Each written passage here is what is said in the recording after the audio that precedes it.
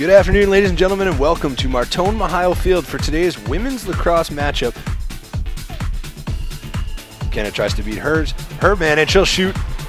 Goal scored by Carly McKenna, the first of the Warriors' 2016 season. See if McCarthy goes right for the net, and she does, and it squeaks through on the bottom left corner. Hunter McCarthy gets her first of the season. This Division II women's lacrosse game. Hunter McCarthy sneaks it in on the near side post. Right off the reposition, Hunter McCarthy from the back right corner cuts right across, catches the Red Hawk defense sleeping, and is able to tuck it right into the near corner.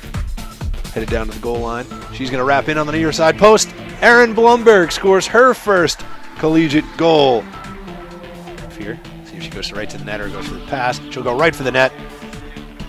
Stings that bar down. Hunter McCarthy with her fourth of the half. Play opener. Ball to Feminilla. Goal scored by Amber Feminilla again. Whistle. McCarthy tries to tuck near post, and she does. Hunter McCarthy, goal number 6, unassisted.